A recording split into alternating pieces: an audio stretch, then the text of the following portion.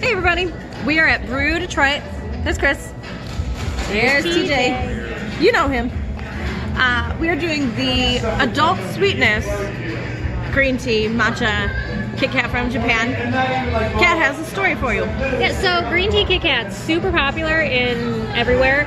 You can only find them in the airport overall. Like, I used to live in Korea, would go to Japan, and my friends were like, bring back green tea Kit Kats.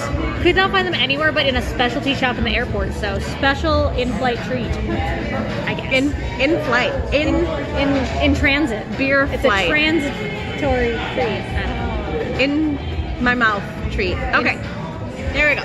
Green tea.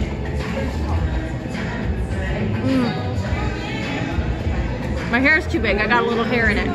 No, I love it. I love it. It's like subtle, but you can taste the green tea in it, but it's not overpowering. You can super taste the green tea. It's like a better, that I don't get the second bite apparently. It's kind of like white chocolate, but not bad. To me, it tastes like I'm eating actual green tea leaves, only weirdly smooth and a little melty. But it tastes exactly like if I were to cut open a tea bag and just shake it in my mouth. Less bitter than that. A little less bitter. I like it. I finished it while you weren't looking. TJ? How'd you feel?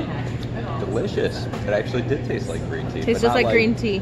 But not like the bad kind of green tea, like a very pure green tea. There's no bad kind. You've eaten them. That I've had. Okay. That's how I know. That's fair. Christopher? You want to?